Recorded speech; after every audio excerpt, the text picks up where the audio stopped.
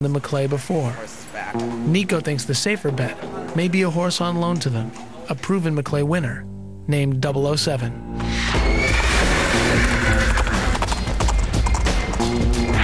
This is 007, back to barn, sort of our bonding time, since I don't really know him. Why is he leaning in like that? Because I'm scratching him where he likes it. I like 007 because he is experienced, he knows what he's doing, and for the most part, he isn't scared of any of the jumps or intimidated by anything. He's very friendly and he's all around a nice horse. It's a tough call. What's best for the family business, and what's best for Nico's fight for the biggest prize of the year? For Beacon Hill, it's the moment everyone's been training for. The road to the Maclay starts today. My goal is going to be to have all of them get back. That's what we're coming here this weekend to do. 55 riders will compete here in Long Island in the Zone 2 regional qualifier, but only 22 of them will make it through to the Maclay finals. If I could make it to Maclay and get a ribbon at the Maclay, I'd be so happy. Like, smiling all the time and like jumping around. For some, this will be the first step toward a national championship. For others, the dream will end this weekend.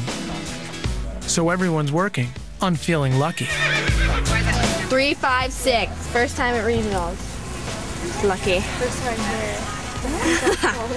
Why is it lucky number? Because she wants it to be. Yeah, exactly. I don't want to overuse my lucky stocks. What if I use it like next time and then they become unlucky? In a sport where the smallest misstep is the difference between glory and defeat, even top riders like Brianne take nothing for granted. I'm really She's weird. compulsive about a lot of things, like my boots, for example. I'm very, very superstitious. When I was like 8, I had a pair of lucky underwear. And she's still wearing it. The same pair. Well, when Brianne was a little girl, she had a fixation about she would only do well if she wore her lucky underwear. She only had one pair of underpants that was lucky. They were always washed, but Finally, I said, why are these your lucky underwear? Because you're not really getting anything. I think my little sister has them for some reason. Day one of the competition is a warm-up day. The riders will compete in front of judges, but it won't count toward the Maclay qualifier. And maybe make one little circle here. To complete a course, riders must take every jump in a set pattern. Before every round, they get a chance to walk the course and make their plan for how to ride it. A ring like this, being indoors, it's much smaller than riding in a lot of the outdoor rings. Indoor rings are less forgiving. Tighter turns mean less room for error, and equitation is all about perfection. We're judging the overall round, evenness, rider's position, effortless on the horse. The good riders are going to do it smooth and make it look easy. And that's the key, make it look easy. As the warm-up round gets underway, it's also Frank's last chance to size up the competition. When I see a top rider, one that I know is a contender, either win the regionals or place in the regionals or even go on and maybe win the Maclay finals, I'll take a peek in the ring and watch and see how their horses are going and maybe what they're doing with the course.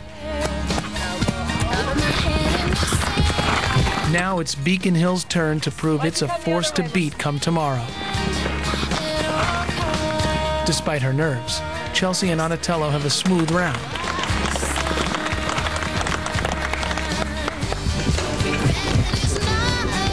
Maria and Amigo put in what may be one of the best rides of the day.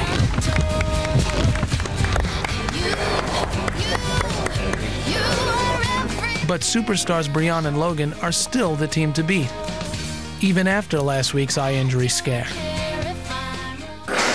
So on the day of the regionals warm-up, I went into the ring and I knew it wasn't going to be my day. They start strong over the first jump, and then take a nice wide turn just like they'd practiced. And then the unthinkable happens. They knock a rail.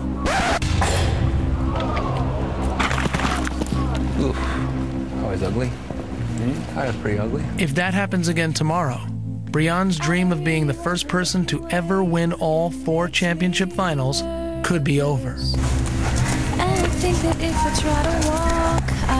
was my mistake only, not his at all.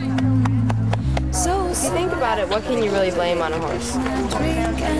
With 24 hours to go before the big competition, Frank's top student has unexpectedly lost her edge. I think she's almost a little bit too relaxed, and a couple things have caught up to her. I mean, I do feel the pressure a little bit, but I try and, I wouldn't say blank it out, but I'm sometimes too calm to a fault. I'm a little nervous because it wasn't very good, and you never know what happens. Will Brianne and Logan be able to pull it together in time? Up next, for Beacon Hill, the road to the Maclay begins or ends tomorrow.